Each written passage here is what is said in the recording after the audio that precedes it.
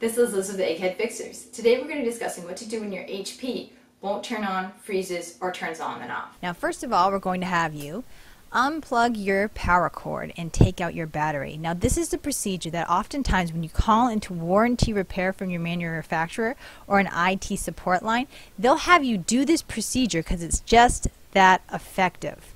Now, once the battery is out, once the power cord is unplugged, now you're going to hold down your power button just like so, and you're going to hold it down for 1 whole minute. Now, after that 1 whole minute is up, you're going to go ahead and release your power button. What this does is it releases any sort of buildup that's in the system that could be preventing your computer from working properly. Now, if you find that this doesn't work, don't give up. We have 2 more parts to this procedure. You're not done just with this first simple step. So you're going to put the battery back in and plug the power cord back in like you see us doing in this video. And once you've done that, you're going to try turning it on again. Now, if it doesn't work, now we're on to phase 2. Once again, unplug your power cord and go ahead and take your battery out. And it's just that simple. And we continue on the same way as we did before. Now, we're going ahead and we're holding down that power button for 1 whole minute. Once that 1 minute is up, you go ahead and release the power button. Now, once you've done that, this is a part of the procedure, phase 2, that's a little different.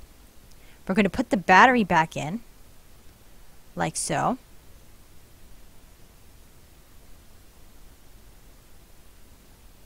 And once that's done, we are not going to plug the power cord back in.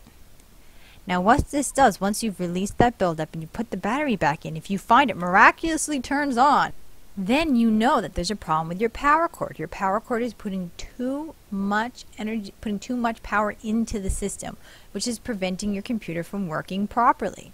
Now once again, there's phase 3 to this procedure. If this doesn't work, take out the battery, unplug the power cord, and we're going to do it again, and we'll do it a little differently this time. We're going to hold down that power button for 1 whole minute, like before, and then after that 1 whole minute, we're going to release the power button.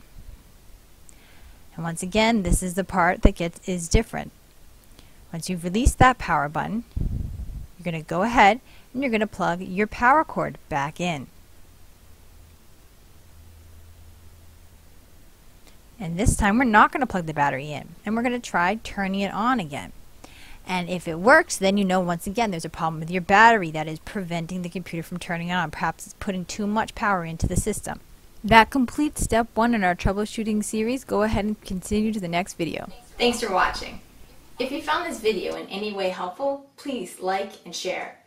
If you have any questions or comments, go ahead and leave them down below, and we'll do our best to get back to you as soon as possible. If you like do-it-yourself computer repair videos, if you like free IT advice, or if you like being able to take care of your computer yourself, go ahead and subscribe. And from one egghead to another, this is Liz, signing out.